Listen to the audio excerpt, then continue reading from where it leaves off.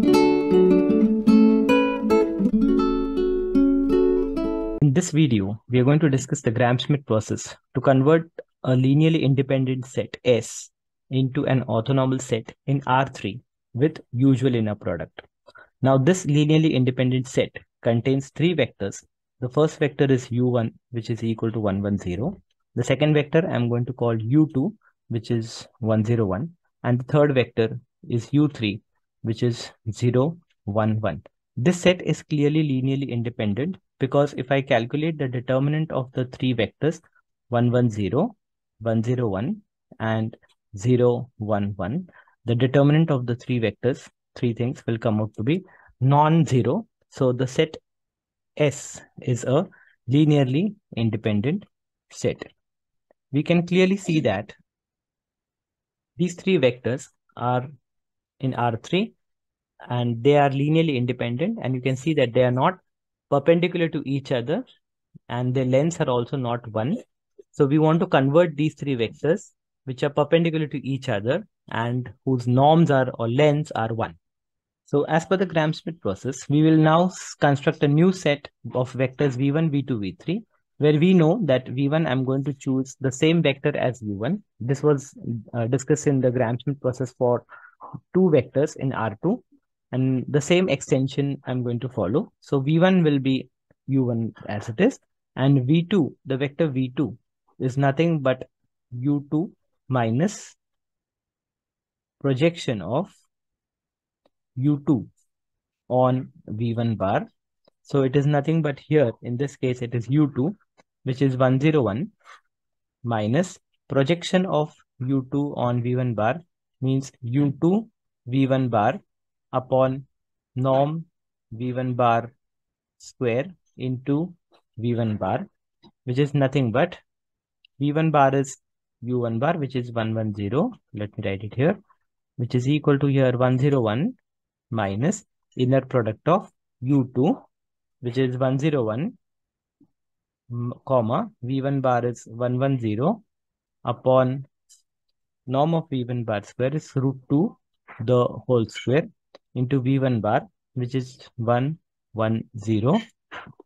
So that will give me this inner product is usual inner product, means it's a simple dot product. So minus this inner product dot product will come up to be 1 upon 2 into 110, which is 1 minus half, comma, minus half and 1. So this becomes your vector v2 bar, which is minus half, which is half, comma, minus half and 1. This is your vector v2. So you can see here u1 is v1 and u2 I'm going to make perpendicular to u1. After making it perpendicular, that vector we have called it now as v1. You can see that they are really perpendicular to each other. I'm showing in different dimensions. So this new vector that I have obtained, which is v2, is now actually perpendicular to u1 or v1. Now we will obtain v3, and we know the formula for v3 will be similar to that. So we are going to extend that formula. So it is u3 minus the projection of u3 on v1 and projection of u3 on v2. So we are going to project u3 on v1 and v2, which is nothing but u3 is 0, 1, 1 minus the projection formula is u3 v1 upon v1 square into v1 bar plus u3 v2 upon norm v2 square into v2, and we will substitute the values of u3 v1 v2 here. So it is equal to 0, 1, 1 minus the projection of u3 and v1, means it is the dot product of u3 and v1, which is 0, 1, 1. v1, what was v1? v1 was 110. You can check above, upon norm of v1, which is root 2 whole square into 110 plus U3 means 0, 1, 1, comma V2. V2 is just now obtained above here, which is half minus half 1 inner product upon here V1, V2 bar, which is again half minus half and 1, and the square root of these quantities, which is 1 by 4 plus 1 by 4 plus 1, the whole square. And then we will find out the dot product. So this will be equal to 0, 1, 1 minus this inner product is 1, 1 plus 0. So it is actually 1 upon 2. This is 2 into 1, 1, 0 plus the next inner product is also similarly half upon this quantity of square root comes out to be 3 by 2 times this vector half, half with the minus sign and 1. And this means it is 0, 1, 1 minus half, half, 0 minus this simplification is 1 by 6, clearly minus 1 by 6 and 1 by 3.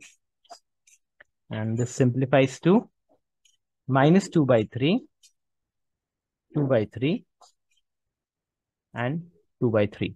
So this is the vector V3. So we have obtained V1 here, which is 1, 1, 0, V2, which is half minus half and 1, and last vector is V3, which is minus 2 by 3, 2 by 3 and 2 by 3. So you can see that I have U3 there, and I'm going to make it perpendicular to both these vectors, V1 and V2. So I'm making it slightly perpendicular now, and you see V3 is now moving so that it is perpendicular to the previous two vectors. So U3 will now become V3 in this process. Okay, you can see that all the three vectors V1, V2 and V3 are now actually perpendicular to each other. So V3 has now been converted into V3. So this is now an orthogonal set. Therefore, the corresponding orthonormal set, now we want to make the length 1, will become V1 bar dash is equal to V1 bar upon norm of V1 bar, right? Which is V1 bar was 1, 1, 0, and the norm of this is obviously root 2. So which is 1 by root 2, 1 by root 2 and 0. V2 bar dash, the second orthonormal vector, which is V2 bar upon V1, V2 bar is equal to V2 bar was half minus half and 0. We have done it above, and the square root of 1 by 4 plus 1 by 4, which finally becomes 1 by root 2 comma minus 1 by root 2 and 0. The third vector is V3 bar dash, which is V3 bar upon norm of V3, which is V3 is here we have obtained it minus 2 by 3 comma 2 by 3 comma 2 by 3 divided by square root of the squares of the sum of the squares, which is 4 by 9 plus 4 by 9 plus 4 by 9, and this finally simplifies to minus 1 by root 3, 1 by root 3 and 1 by root 3. So this means that this set of vectors S double dash, which I'm going to call V1 bar dash, V2 bar dash and V3 bar dash, is now which type of a set? It is now an orthonormal set. So we have converted a linearly independent set into a orthonormal set using the Gram-Schmidt process.